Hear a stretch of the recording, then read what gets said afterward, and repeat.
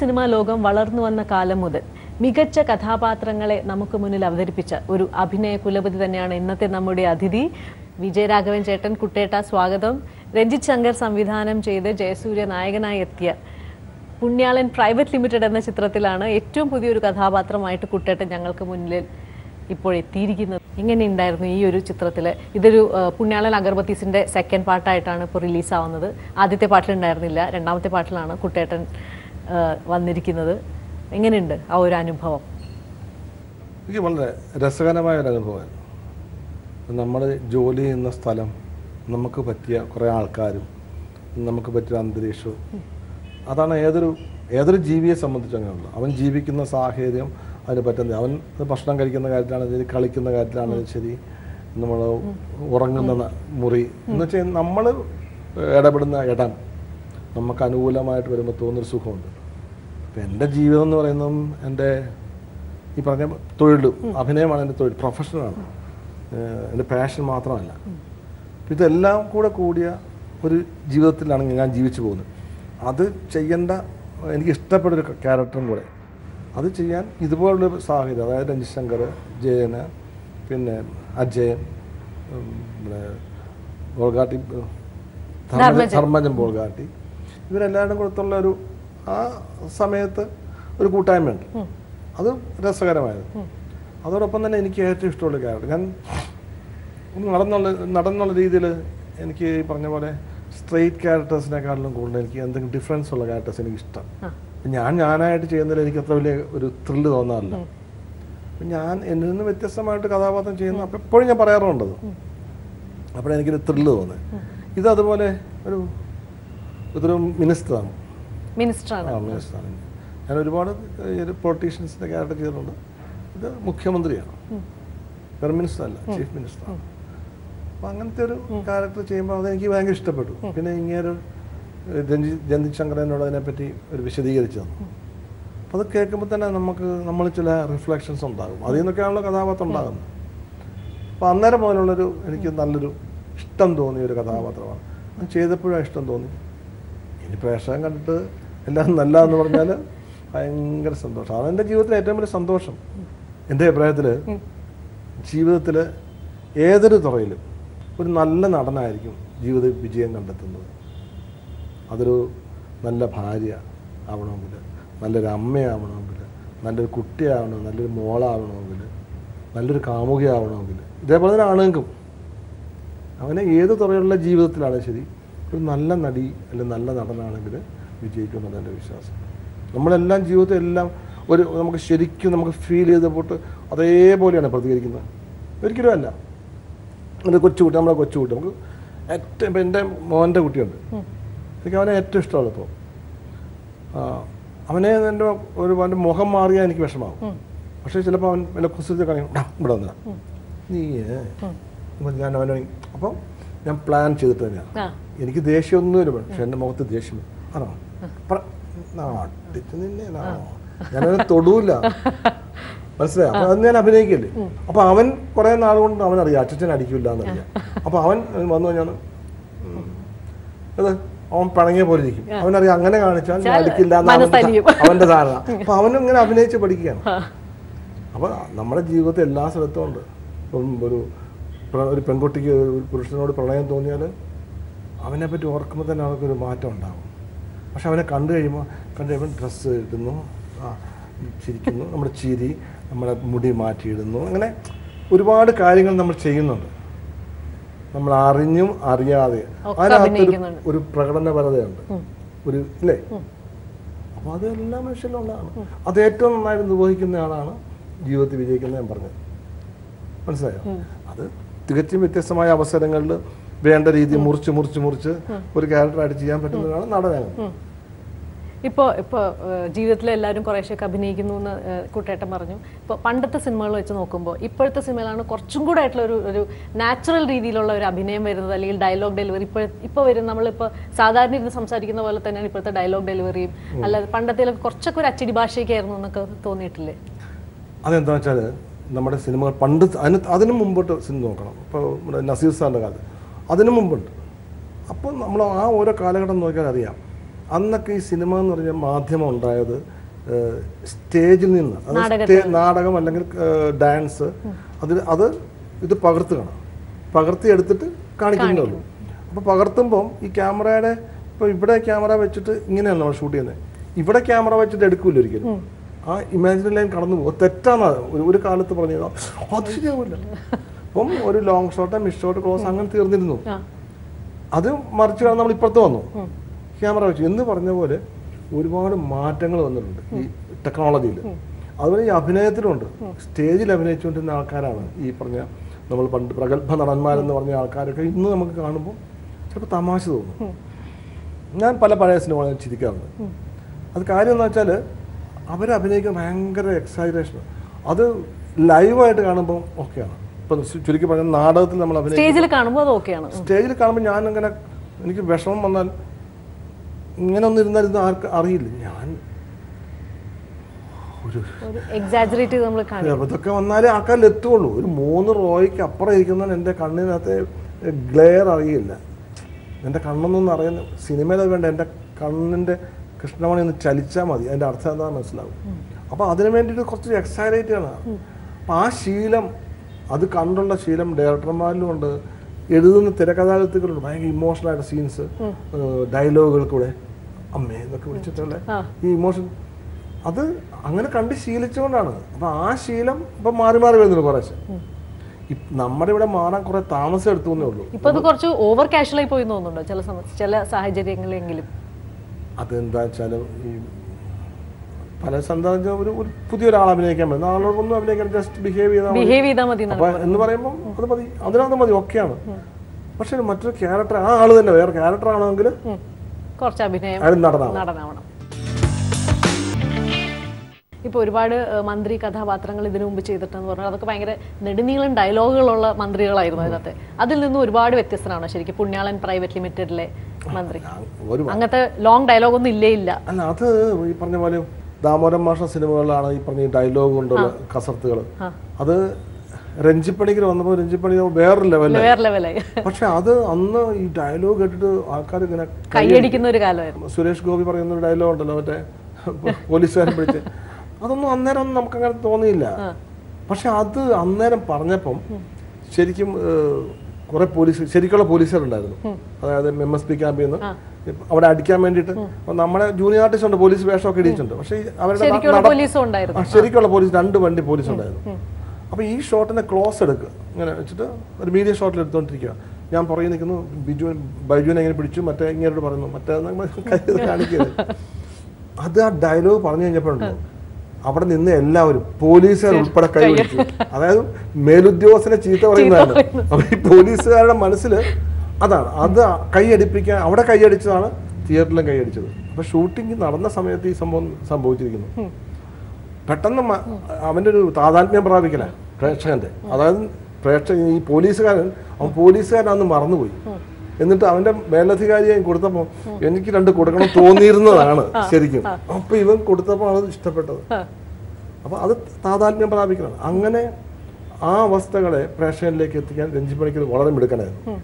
അത് കുറെ കേട്ട് കഴിഞ്ഞപ്പോൾ ഇപ്പം അത് കൂടുതലല്ലേ എന്ന് തോന്നുന്നു. പക്ഷെ അന്ന് കൂടുതലല്ല, അന്നത് കറക്റ്റ് മീറ്ററാ. ഇപ്പം ഈ പറഞ്ഞ മാതിരി. പക്ഷെ ഈ ക്യാരക്ടർ അങ്ങനെയല്ല. ഈ ക്യാരക്ടർ അങ്ങനത്തെ ഡയലോഗുകളല്ല. ഇയാളുടെ ഒരു കണ്ണിങ് ആയിട്ടുള്ള ഒരാളാണ്. ആ കണ്ണിങ്നെസ് ഇയാളുടെ പ്രയോഗത്തിലും രീതിയിലും ഒക്കെ ഉണ്ട്.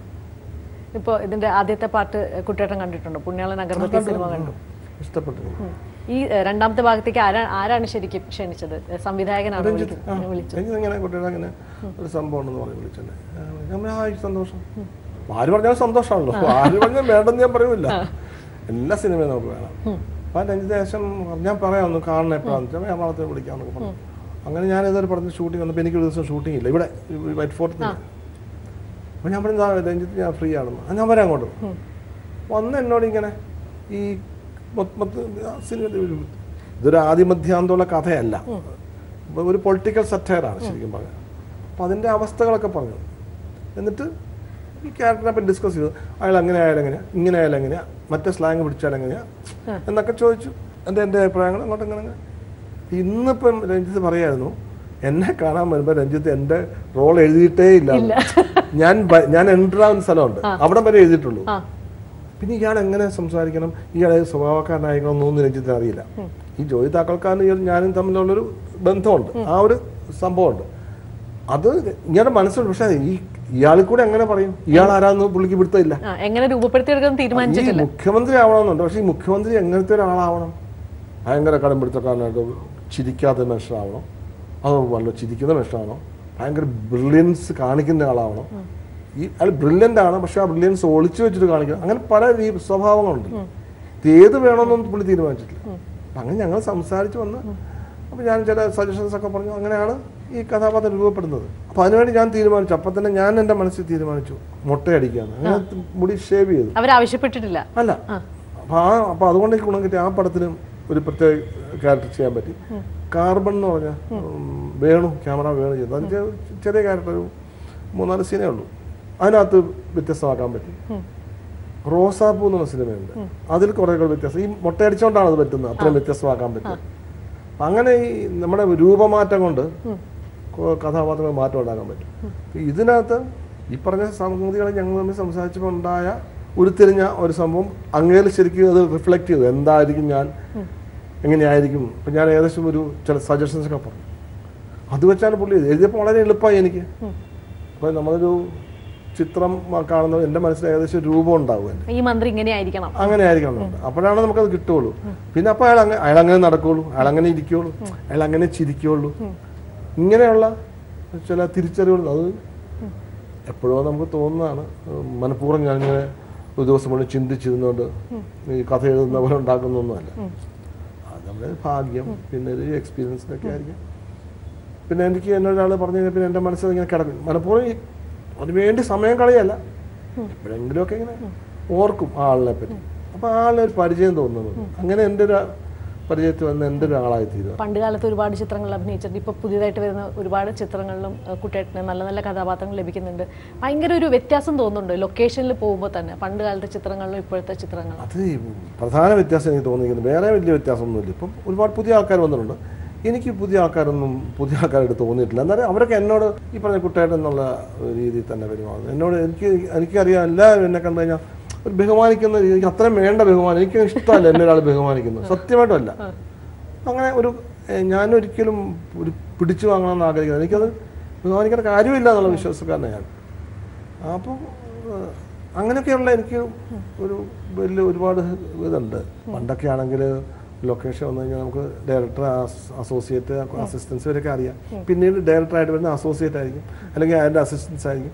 ഇപ്പം വരുന്ന ആൾക്കാരെ പുതിയ ആൾക്കാരാണ്. ചിലപ്പോൾ ഒരു മിട്ടുമിടുക്കന്മാരെ ആൾക്കാരെ അങ്ങനെ ഒരു സിനിമ പോലും ചെയ്യാതെ ആദ്യത്തെ സിനിമ തന്നെ ഗംഭീരമായിട്ട്, നല്ല ഗംഭീരമായിട്ട് മാത്രമല്ല, നമ്മൾ സംസാരിക്കുമ്പോൾ തന്നെ സംസാരിക്കുക മാത്രമല്ല, ചെയ്യുമ്പോഴും വർക്ക് ചെയ്യാൻ വന്നു കഴിയുമ്പോഴും അവൻ ഭയങ്കര ബ്രില്യൻ്റ് ആയിട്ടുള്ള ആൾക്കാർ, വ്യക്തമായിട്ട് ധാരണയുള്ള ആൾക്കാരെ കണ്ടുണ്ട്. ഞാൻ ചെയ്ത് വർക്ക് ചെയ്തു, ഇത് വർക്ക് ചെയ്തില്ല, കുറെ ഇതെടുത്തിട്ടുണ്ട്, അങ്ങനെ ആൾക്കാരൊക്കെ. പിന്നെ നല്ല ബ്രില്യൻ്റ് ആയിട്ടുള്ള ആൾക്കാർ വരുന്നുണ്ട്.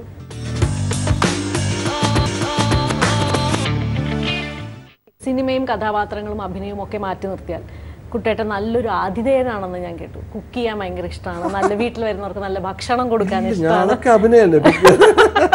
ജീവിത അഭിനയത്തിന്റെ ഇളക്കം പോയിട്ട് അങ്ങനെയൊക്കെ ചെയ്യണല്ല. കുക്കിംഗ് ഒന്നും എനിക്കറിയാൻ പറ്റില്ല. ഇതൊക്കെയാണ് പരിപാടികൾ. നല്ലൊരു ആതിഥേയനാണ് എന്തായാലും. എനിക്ക് പിന്നെ നമ്മൾ വീട്ടിലൊരാൾ വന്നു കഴിഞ്ഞാൽ ഭയങ്കര സന്തോഷം. ഞാൻ കുട്ടിക്കാലം മുതൽ കാണുന്നത് അങ്ങനെയാണ്. എൻ്റെ കുട്ടിക്കാലം നാടകത്തിൽ, ഞങ്ങൾ നാടക ട്രൂപ്പ് ഉണ്ടായിരുന്നപ്പോൾ ഈ നാടകത്തിലുള്ളവരൊക്കെ നമ്മുടെ വീട്ടിലാണ് റിഹേഴ്സൽ.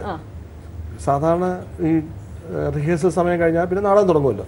നാടകം തുടങ്ങിക്കഴിഞ്ഞാൽ പിന്നെ നാടകം ഓരോരുത്തരും അവരവരുടെ താമസ സ്ഥലത്തോട്ട് പോവുക, അങ്ങനെയൊക്കെയാണ്. അല്ലെ അവർ ക്യാമ്പെന്നൊരു സംഭവം കാണുകയില്ല. പക്ഷെ ഞങ്ങളുടെ വീട്ടിലെങ്ങനെയാണെന്ന് വെച്ചാൽ നാടകം കളിച്ചുകൊണ്ടിരിക്കുമ്പോൾ അവരെ തിരിച്ച് ഞങ്ങളുടെ വീട്ടിൽ വരുന്നു. പെണ്ണുങ്ങളൊക്കെയാണ് ഞങ്ങളുടെ വീട്ടിൽ തന്നെ താമസിക്കും. അവർക്കൊരു മുറിയുണ്ട്, അവരെല്ലാം അവിടെ താമസിക്കുന്നു. അവർ കുറേ പെൺകുട്ടികൾ നമ്മൾ ജോലിക്ക് അത് അമ്മയെ സഹായിക്കാൻ കയറും. അമ്മ തന്നെയായി ഉണ്ടാക്കുന്നു. അമ്മ, ചിറ്റ, എൻ്റെ സിസ്റ്റർ, അവരെ കൂടെ കുക്ക് ചെയ്യുന്നു. അപ്പോൾ അതിൻ്റെ കൂടെ ഇവരും കൂടും. ആണുങ്ങളാണ് കുറേ പേര് നമ്മുടെ വീട്ടിലുണ്ടാവും. അപ്പം നമ്മുടെ കുടുംബങ്ങളെപ്പോലെ തന്നെയായിരുന്നു. അതാണ് കണ്ടു വളർന്നത്. അങ്ങനെ കണ്ടുവളർന്നത്. അപ്പം ഇപ്പം പിന്നെ നാളെ ബുക്ക് ചെയ്യാൻ വരുന്ന ആൾക്കാർ ഓഫീസിലും നമ്മുടെ വീട്ടിൽ തന്നെ ആര് വന്നാലുണ്ട് ഭക്ഷണം വാങ്ങും. ഇപ്പോഴും അങ്ങനെ ഒരു ഭാഗ്യമുണ്ട്. വീട്ടിൽ ആരെങ്കിലും ഒരാളെങ്കിലും ഇല്ലാത്തൊരു ദിവസം കാണുകയില്ല. അതൊരു വലിയ സന്തോഷമല്ല. അങ്ങനെ പറ്റുന്നത് തന്നെ അതിനൊക്കെ ഒരു ഭാഗ്യം ലഭിച്ചത് അച്ഛൻ അഭിനയ കുലപതിയായ NN പിള്ള സാറിൽ നിന്ന് തന്നെ ആയിരിക്കണമെന്ന് വിശ്വസിക്കുന്നു. തീർച്ചയായിട്ടും അദ്ദേഹത്തിന്റെ കഥ ഇപ്പോൾ ജീവിതം തന്നെ ഇപ്പോൾ ഒരു സിനിമയാകാൻ പോകുന്നു. കുട്ടേട്ടന്റെ മകനായി അഭിനയിച്ച നിവിൻ പോളിയാണ് അവതരിപ്പിക്കുന്നത്. അപ്പൊ ഏറ്റവും കൂടുതൽ അച്ഛനെ തീർച്ചയായിട്ടും അടുത്തറിഞ്ഞിട്ടുള്ളതും അച്ഛന്റെ മാനറിസംസ് ഒക്കെ അറിയാവുന്നതും കുട്ടേട്ടനാണ്. വിളിച്ച് ചോദിക്കാറുണ്ടോ അവര് സിനിമയിൽ ഞങ്ങൾ ഇങ്ങനെ സിനിമ എടുക്കുന്നുണ്ട്, എങ്ങനെയായിരുന്നു അച്ഛന്റെ കുറച്ച് കൂടുതൽ കാര്യങ്ങൾ ഞങ്ങൾക്ക് പറഞ്ഞു തരണം എന്നൊക്കെ അവർ പറഞ്ഞു? ഒന്നാമത്തെ കാര്യം വെച്ചാൽ എൻ്റെ ഈ പറഞ്ഞ ലെവലിലോട്ടൊന്നും സിനിമ വന്നിട്ടില്ല. അത് രാജീവ് രവിയാണ് സിനിമയാക്കാനായിട്ട് ഇങ്ങനെ വിളിക്കുന്നത്. ഞങ്ങൾ സംസാരിച്ച് അങ്ങനെ 1-2 ദിവസങ്ങൾ ഇരുന്നു. നിവിൻ ആണ് അഭിനയിക്കുന്നത് പറഞ്ഞു. നിവിനുമായിട്ട് ഞാൻ ഇതിനെപ്പറ്റി കൂടുതൽ സംസാരിച്ചു. നിവിൻ ഫോൺ ചെയ്ത് കാര്യങ്ങൾ സംസാരിച്ചിരുന്നു. അതിന് പ്രൊഡ്യൂസർ ഒരു ഗ്രൂപ്പ് വന്നു. അതിൻ്റെ കാര്യങ്ങൾ നടന്നുകൊണ്ടിരിക്കുന്നു. ഒന്നും പ്രത്യേകമായിട്ടില്ല. പിന്നെ അച്ഛൻ്റെ മാനറിസം കാര്യങ്ങളൊന്നും പറഞ്ഞു കൊടുക്കാൻ പറ്റില്ല. കാര്യം വെച്ചാൽ അച്ഛൻ്റെ 30ാമത്തെ വയസ്സ് വരെയുള്ള 32 വയസ്സ് വരെയുള്ള ആത്മകഥ അച്ഛൻ എഴുതിയിട്ടുള്ളൂ. ആ 32 വയസ്സിനുള്ള ഇടയ്ക്കുള്ള കഥയാണ് സിനിമയാക്കുന്നത്. അല്ലാതെ അതിന് ശേഷമുള്ള അച്ഛൻ്റെ ജീവിതമാണ്. അച്ഛന് ആത്മകഥയായിട്ട് എഴുതിയിട്ടില്ല. അതിനെ ഉണ്ടാവണമെങ്കിൽ ഞാൻ എഴുതണം. മനസ്സിലായോ? അതിന് കുട്ടിയുടെ സഹായം വേണ്ടി വരും. അല്ല, അത് ഞാൻ എഴുതിയിട്ടില്ല. ഇപ്പം ചിലപ്പോൾ പ്രേക്ഷകർ വിചാരിക്കും 500 അങ്ങനെയാണല്ലോ എല്ലാവരും ഇപ്പോഴത്തെ തലമുറ അറിയുന്നത്. അതല്ല, അതിനു മുമ്പുള്ളൊരു എൻപിള്ള ഉണ്ടായിരുന്നു. അതായത് 19ാമത്തെ വയസ്സിൽ ഇവിടുന്ന് ജോലി അന്വേഷിച്ച് നാട് വിട്ട ഒരു അന്നത്തെ ചെറുപ്പക്കാർ ഇൻ്റർമീഡിയറ്റിന് തോറ്റു. ഇതിനിടയ്ക്ക് ഒരു പ്രണയം ഉണ്ടായി എൻ്റെ അമ്മയായിട്ട്. അപ്പോൾ അച്ഛനേക്കാൾ 1.5 വയസ്സിന് മൂത്ത അമ്മയായിട്ട്. ഇവർ അടുത്ത ശകലം ബന്ധമുണ്ട്. അപ്പോൾ അത് വീട്ടിലിഷ്ടമല്ലായിരിക്കുക. അങ്ങനത്തെ പ്രശ്നങ്ങളും പല പല സംഭവങ്ങളുണ്ട് ഇതിനകത്ത്. അങ്ങനെ അച്ഛൻ ഇവിടുന്ന് പോയിരുന്നു. അച്ഛൻ പോയപ്പോൾ അമ്മയുടെ ആങ്ങളെ ഉണ്ട്, മൂത്ത ബ്രദറിനെ കൂട്ടിയാണ് പോകുന്നത്. ആ യാത്ര മലേഷ്യ പോയി അവിടെ ജോലി അന്വേഷിച്ച് നടക്കുന്നു. പിന്നൊരു ഭയങ്കരമായ ജീവിതാനുഭവങ്ങൾ, കഥകളുണ്ട് ഒരുപാട്. പിന്നെ അവിടെ ജോലി കിട്ടുന്നു. അത്യാവശ്യം കൊള്ളാവുന്നൊരു ജോലിയെ കിട്ടി. 600 വെള്ളി ശമ്പളം, അന്നത്തെ കാലത്ത് നല്ല ശമ്പളം. അപ്പോഴാണ് ഇന്ത്യൻ സ്വാതന്ത്ര്യ സമരം കൊടുമ്പിരി കൊണ്ട് നേതാവ് സുഭാഷ് ചന്ദ്രബോസ് സിംഗപ്പൂരിൽ വരുന്നു. ഇതറിയുന്നു. അപ്പോൾ ഇതിന് സ്വാതന്ത്ര്യത്തിൻ്റെ അതിനകത്തൊരു ചാടിപ്പുറപ്പെടാൻ വേണ്ടി ഇവർ കുറേ ചെറുപ്പക്കാർ ജോലിയൊക്കെ എല്ലാം വിട്ട് INA ചെയ്തു. അപ്പോൾ ഇവിടുന്ന് പോയ കാര്യങ്ങളൊക്കെ മറന്നു. ഇതിനിടയ്ക്ക് ഇവിടെ അമ്മയുടെ അനിയത്തിമാരൊക്കെ കല്യാണം കഴിക്കുന്നു. അവർക്ക് കുട്ടികളായി. അമ്മ കാത്തിരിക്കുന്ന അച്ഛന് വേണ്ടി. അമ്മ വീട്ടിൽ എല്ലാവരും വഴക്കൊക്കെ പറഞ്ഞിട്ട് അമ്മ സമ്മതിച്ചില്ല.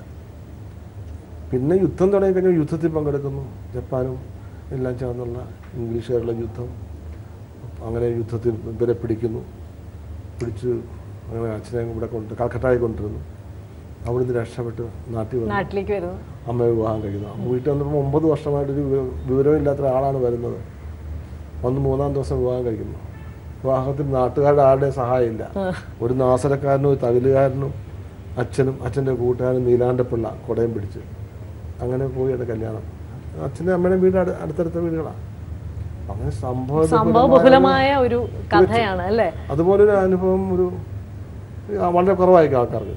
അതും തീർച്ചയായിട്ടും ഞങ്ങൾ ആകാംക്ഷയോടെ തന്നെ കാത്തിരിക്കുകയാണ്. വലിയ സിനിമയായിരിക്കും. പിന്നെ അത് കഴിഞ്ഞ് ഇവിടെ വന്ന ശേഷം എൻ്റെ മൂത്ത സിസ്റ്റർ ജനിച്ചു. സിസ്റ്ററിന് 1 വയസ്സായപ്പോൾ വീട് തിരിച്ച് മലേഷ്യക്ക് പോയി. അവിടെ പിന്നെ 2-2.5 വർഷം അവിടെ വെച്ചാൽ ഞാൻ ജനിക്കുന്നത്. ഞാൻ ജനിച്ചു വീണത് അച്ഛൻ്റെ കൈകളിലാണ്. അച്ഛനാണ് എൻ്റെ പ്രസവം എടുത്തത്. അച്ഛനെ ഈ മെറ്റീരിയൽ മെഡിക്കൽ പഠിച്ചത് ഡ്രസ്സർ എന്ന് പറഞ്ഞൊരു തസ്തികയാണ്. അതൊക്കെ പാസ്സായതാണ്. അപ്പോൾ അച്ഛനും അമ്മയും മാത്രമേ ഉള്ളൂ. അപ്പോൾ ഹോസ്പിറ്റലിൽ പോകണോ? അമ്മ പറഞ്ഞു വേണ്ട. അച്ഛൻ ശരി. അങ്ങനെ അച്ഛൻ എല്ലാ കാര്യങ്ങളും അറിഞ്ഞ് അങ്ങനെ അച്ഛൻ്റെ കൈകളിലോട്ട് ഞാൻ ജനിച്ചു. അതാണ് അവിടെ വരെയാണ് അച്ഛൻ ആത്മകഥ ചെയ്തിട്ടുള്ളൂ. പിന്നെ അതേപോലെ വേണം എത്ര വേണം. സിനിമയിൽ വരുമ്പോൾ എത്രത്തോളം ഭംഗിയായിട്ട് വരുമെന്ന് ആകാംക്ഷയോടുകൂടി തന്നെ കാത്തിരിക്കുകയാണ്. ആ സിനിമയുടെ ഭാഗമായിരിക്കും കുട്ടേട്ടനും? ഒന്നും ഒന്നും അറിയില്ല. അവൻ അറിയില്ലെന്നല്ല, ഒരു കാര്യങ്ങളെ പറ്റി അതുവരെ എത്തിയിട്ടില്ല ചർച്ച. എന്നുവെച്ചാൽ അത് ഇപ്പൊ ഇതിനകത്ത് സംഭവിച്ചാൽ അവർ തന്നെ പറയുന്നത് ഇത് ഒരു സിനിമയിൽ എങ്ങനെ ഒതുക്കുമെന്നാണ്. അത്രമാത്രം ഒരുപാട് ഒരുപാട് കഥകളുണ്ട്. അച്ഛൻ ആദ്യം നാടകം എഴുതുന്ന അവിടെ വെച്ചാണ്. INA സുഭാഷ് ചന്ദ്രബോസിന് വേണ്ടിയിട്ട് അദ്ദേഹം വന്നു. അപ്പം കുർബാനി എന്ന് പറയുന്ന നാടകം, അതാണ് അച്ഛൻ ആദ്യം ഇംഗ്ലീഷിൽ.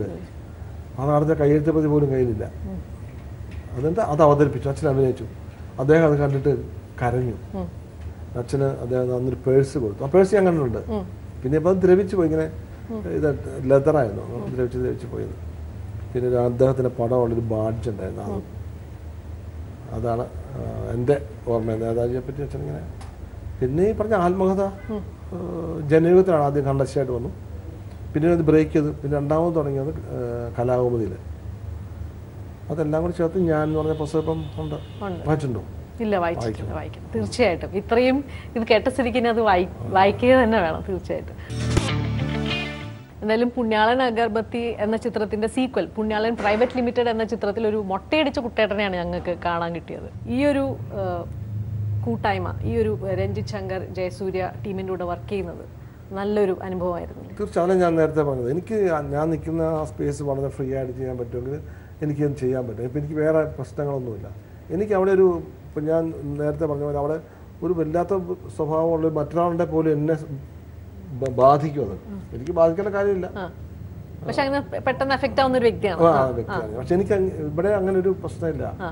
എല്ലാവരും അങ്ങനെയുള്ള സ്ഥലത്ത് നിൽക്കുന്ന അഭിനയിക്കുന്നത് അത് ഭയങ്കര സുഖമാണ്. അങ്ങനെ ഒരു സന്തോഷകരമായ അറ്റ്മോസ്ഫിയറിൽ നിൽക്കുമ്പോഴേ നമ്മളിലെ ഏറ്റവും മികച്ചൊരു നടനും പുറത്തേക്ക് വരുള്ളൂ, അല്ലേ? നല്ലൊരു അഭിനയം നമുക്ക് കാഴ്ചവെക്കാൻ സാധിക്കും. ഞാനിങ്ങനെ പ്രത്യേകിച്ച് അഭിനയം കാഴ്ചവെക്കുക അങ്ങനെയൊന്നും അല്ല ഞാൻ ബിഹേവ് ചെയ്തിട്ടേ ഉള്ളൂ, അല്ലേ? അങ്ങനെ അതാണ് എനിക്കറിയില്ല. എൻ്റെ വാക്കുകൾ ഇപ്പം വാട്ട് ഈസ് ആക്ടിങ് എന്ന് ചോദിച്ചാൽ എനിക്കറിയില്ല. ഉണ്ടോ? അറിയാമോ? ഇല്ല. അഭിനയത്തിന് നിർവചനം ശരിക്കും ഇപ്പം ഇതുവരെ ഞാൻ കേട്ടിട്ടില്ല കേട്ടോ. പലതും പറയുന്നുണ്ടെങ്കിൽ പോലും അത് പലതും പൂർണ്ണമല്ല. അപ്പോൾ അങ്ങനെ എനിക്ക് എന്താണ് ഞാൻ ചെയ്യുന്നത് അറിയാൻ മേലാത്തൊരു ജോലിയാണ് ഇപ്പോൾ ചെയ്തുകൊണ്ടിരിക്കുന്നത് ചുരുക്കം, മനസ്സിലല്ലേ? എന്നാലും ഭാഗ്യമാണ് ഇപ്പോൾ ഇങ്ങനെ ഒരു ഗ്രൂപ്പിൻ്റെ കൂടെ വർക്ക് ചെയ്യാൻ പറ്റി. പിന്നെ ഈ കഥാപാത്രം ഈ പറഞ്ഞ അവിടെ ഇതിനു മുമ്പ് ഞാൻ അഭിനയിച്ച ഒരുപാട് ശ്രദ്ധേയമായ ക്യാരക്ടേഴ്സ് ചെയ്തിട്ടുണ്ട്. അതുപോലെ തന്നെ ഇതും ആൾക്കാർ ഇഷ്ടപ്പെടുമെന്നും ശ്രദ്ധിക്കുമെന്നാണ് ഒരു വിശ്വാസം. എന്നോടൊപ്പം ഇരുന്നതിനും എന്നോട് ഇവ ചോദ്യങ്ങൾ ചോദിച്ചതിനും എന്നെ സഹിച്ചതിനും. അപ്പോൾ പുണ്യാളൻ പ്രൈവറ്റ് ലിമിറ്റഡ് ഒരു സൂപ്പർ ഹിറ്റ് ആവട്ടെ എന്ന് ആശംസിക്കുന്നു. ഇനിയും ഒരുപാട് പുതിയ ചിത്രങ്ങളിൽ ഞങ്ങൾ ഏറെ പ്രതീക്ഷിക്കുന്ന ഒരു മുഖമാണ് കുട്ടേട്ടൻ്റെ. Thank you.